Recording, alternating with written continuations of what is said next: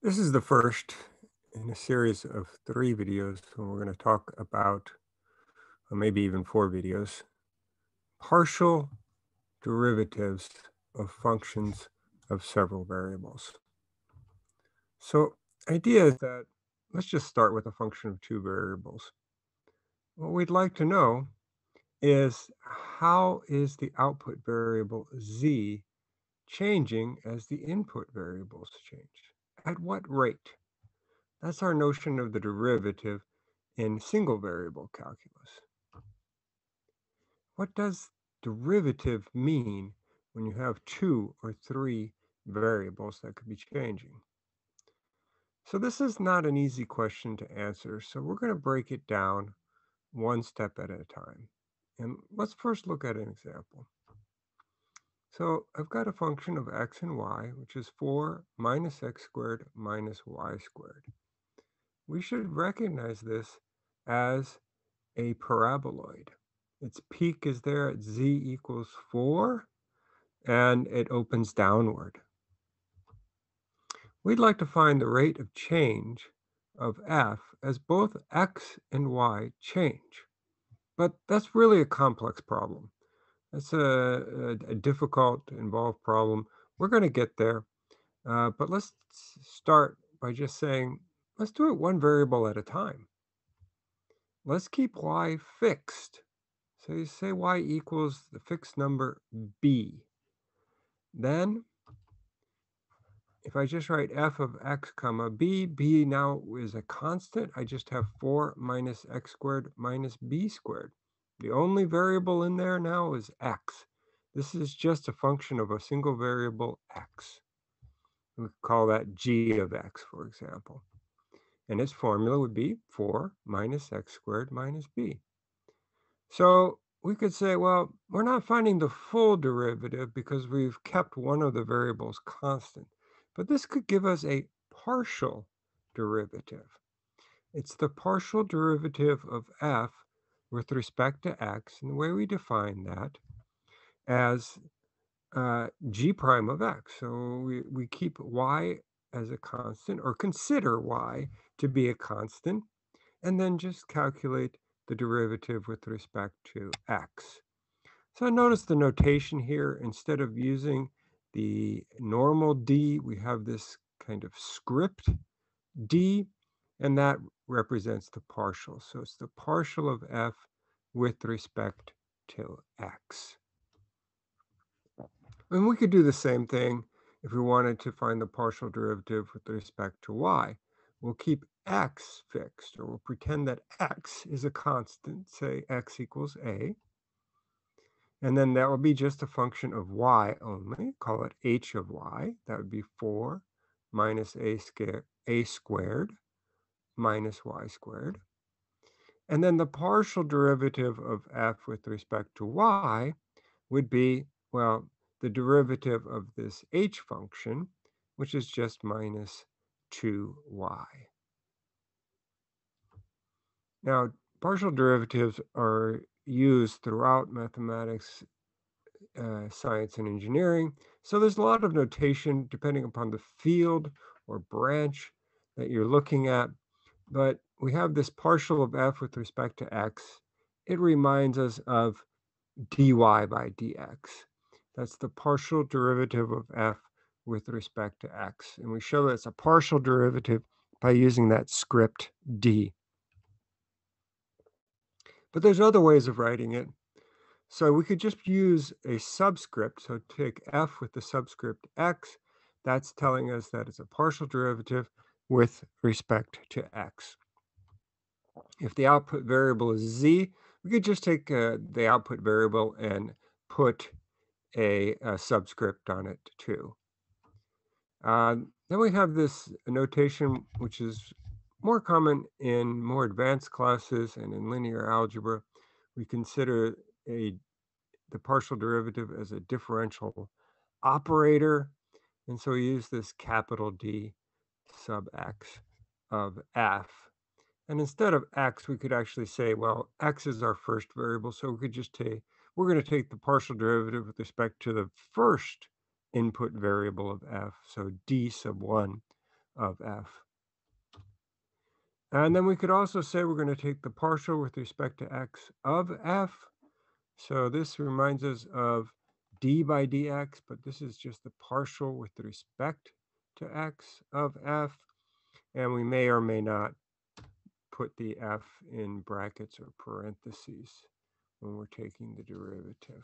If f has multiple terms, then it's probably better to put it in parentheses. The ones that we're going to use a lot are this original notation that looks like Leibniz notation, and we'll use the subscript notation. And then in my work, I'll use a lot of this notation where I write the partial with respect to x, so the stylized d over dx type thing, to show I'm taking the derivative of a single term. So word of caution, be very, very careful. We have left the prime notation behind. Once you get to two or more variables, it doesn't make sense to put a prime on anything. So if you are just tied to that notation, then it's time to break away. It's time to move away from that. It's really not hard to put f sub x. There's still plenty of notation, which is easy to write down. And so if you put f prime on when f is a function of two or more variables, then it's totally meaningless and will be counted as wrong because it is. And then it doesn't matter if we're taking the partial with respect to f or to y. The only thing that'll change, obviously, is the indication of which variable we're using. So we could also have an f sub y, a z sub y, capital dy of f. It's the second variable, so we'd have d2, partial with respect to y of f. All of those would be valid notations. And if I had 3 or 4 or more variables, then it would just continue. I would just change the letter for the variable. So all of our rules of differentiation, so the power rule, product rule, quotient rule, chain rule, sum rule, difference rule, constant multiplier rule, all the rules of differentiation hold for partial derivatives. So let's just see how we apply those rules. If we want to find the partial derivative of f with respect to x, we're going to treat y as if it were a constant. So we're going to treat f as if it only depended on x. And then we'll apply the rules of differentiation to the remaining terms. So let's find the partial derivative with respect to x of the following function. It has 4 terms, x squared y plus x y squared plus x times e to the power of xy plus the quotient xy over y squared plus 1. So just for this one example, just to really illustrate the technique, I'm going to emphasize that we're treating y as a constant by replacing y with k. K we usually think of as being a constant. And then I'm going to take the partial derivative. And because of the sum rule, I can just break that down one term at a time. So let's go through it term by term.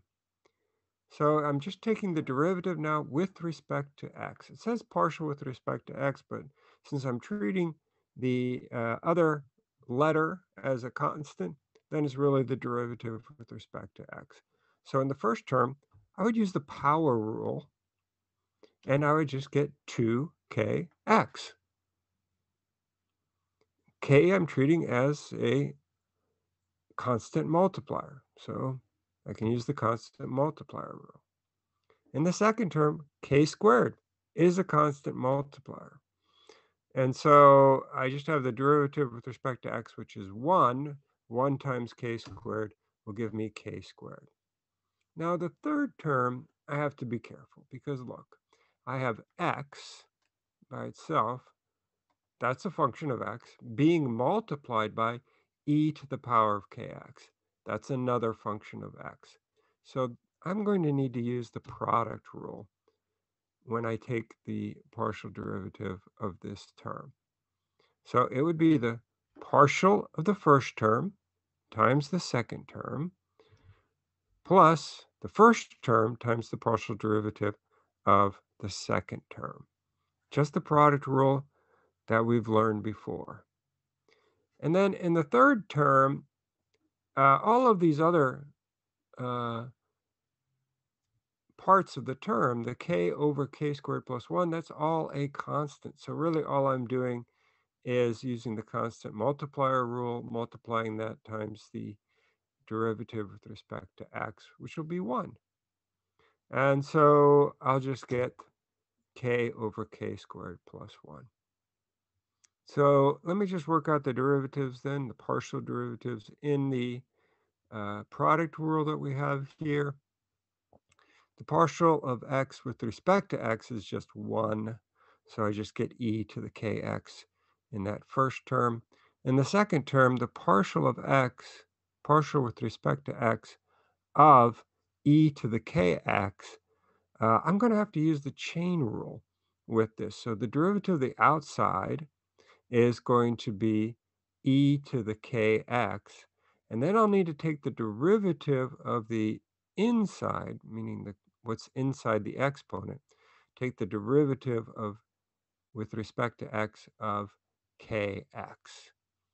And we did that actually. Um, have we done that? We have not done that. Well, it's just the constant multiplier rule, so I'll just get another k out of that right there. So now, um, I can't leave it in this form. I want to change all the k's back to y. And so then I'll have the partial derivative of f with respect to x equaling this expression right here. I've just changed every place I saw a k, I just put a y back in.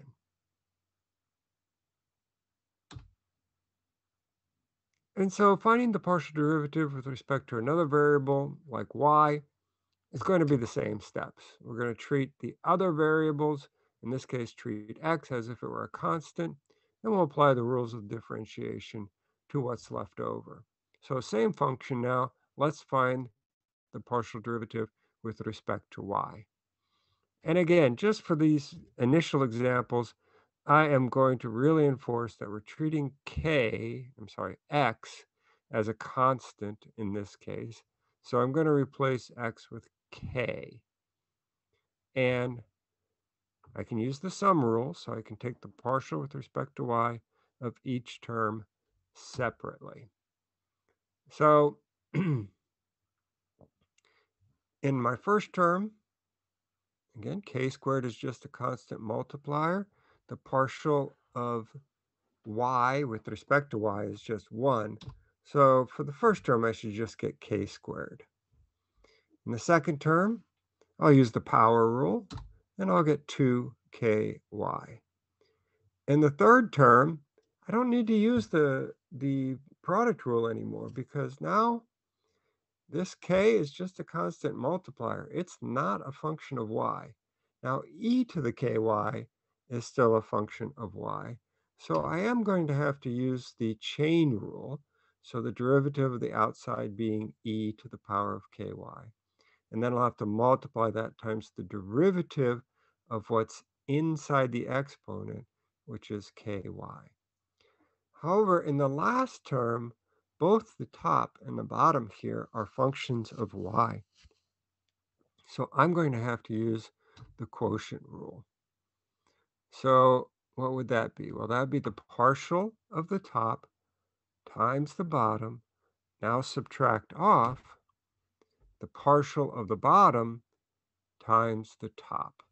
And that'll be all over the bottom squared. So same quotient rule that we've learned and used many times before. So let's work out the remaining partials here. Partial with respect to y of ky is just going to be k. So I'm going to get a k e to the ky times k again. Inside the quotient rule, I just said the partial of y of ky is going to be k partial of y with respect to y of y squared plus 1 will give me 2y. And, of course, nothing to do in the denominator. So now let's change everything back to x. I will make some simplification here. I have a k times a k, so I'll change that to k squared, which will become then x squared. And so now there is a question here, how much should we simplify? This is a fine answer as it is. I certainly do appreciate when people recognize that I can multiply, this k times k or x times x to get x squared. That's a useful simplification. What about the quotient? Well, let's just take a stroll through memory lane back to a quick algebra reminder here. If I'm trying to simplify that, what can I do? Well, I could certainly remove the parentheses, so use the distributive property in the numerator. And then I see after I do that, I have like terms, so I could go ahead and collect those like terms. And then I see that still working in the numerator that x is a common factor. So I could factor that out and see if I have any common factors in the numerator and the denominator, and the answer is no. 1 minus y squared is obviously different from y squared plus 1. So if I wanted to, I could do those algebraic operations. But please pay attention here. Y squared plus 1. I know that people just get tempted, and it's just that goes back to a bad algebra teaching is that, oh, you see a y squared plus 1 in the top, you see a y squared plus 1 on the bottom, and you just start crossing things out. And that's just simply nonsense. What can you do is you could find a form of 1. In order to find a form of 1, you first have to factor the numerator and the denominator completely. Well, we did that in the green here, and we found that there are no common factors. This y squared plus 1 is only in one of the terms in the numerator. It is not in any term in the 2xy squared does not have a factor of y squared plus 1. So we cannot cancel that y squared plus 1. All right, I'd like to do some more examples, but I'm going to leave that in a second video to try to keep my videos a little bit shorter.